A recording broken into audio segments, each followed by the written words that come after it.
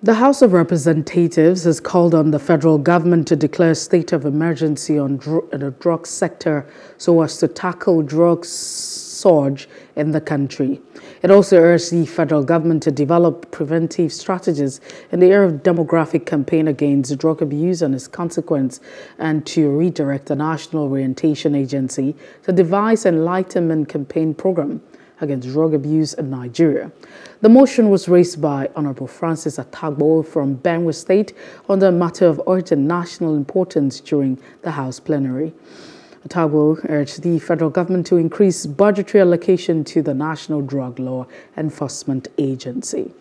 Government at all levels, and particularly the federal government, has continued to pay lip service to the war against illicit drug abuse, as the NDLA, the agency statutorily set up to wage war against the narcotic drug abuse, remains underfunded, understaffed, and ill-equipped.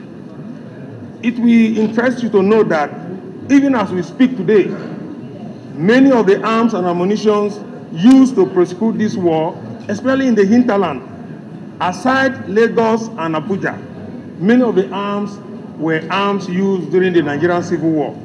And this cannot be tolerated, because while the traffickers and drug barons have sophisticated arms, the NDLA still battle with what they call shakabula arms and ammunition. It is pertinent for government at all levels, the organized private sector, and the family unit work closely to combat these menace. For if we fail to destroy narcotic drug abuse will destroy Nigeria. Hello, hope you enjoyed the news. Please do subscribe to our YouTube channel and don't forget to hit the notification button so you get notified about fresh news updates.